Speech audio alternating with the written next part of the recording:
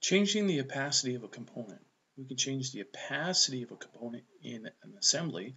This allows us to see through it. So the opacity is the ability not to see through something, and transparency is the ability to see through something.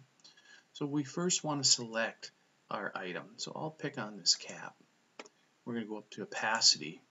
It's going to come up with a message saying the scene status is associative to the design view. Do you want to break associativity and modify the scene, or keep the associativity and override the change? We want to go with break. So I'm going to choose break.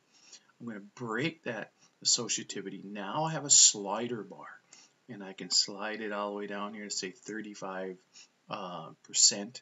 opacity, and then I can hit the check box, and then I can barely see through that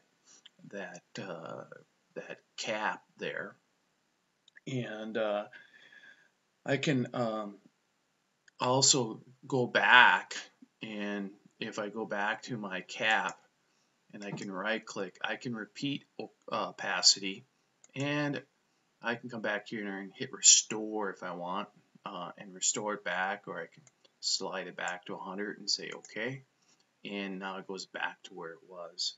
So I can change the opacity of a component by going up to the opacity button in component, and that allows us to be so we can see through the objects to see into typically internal areas.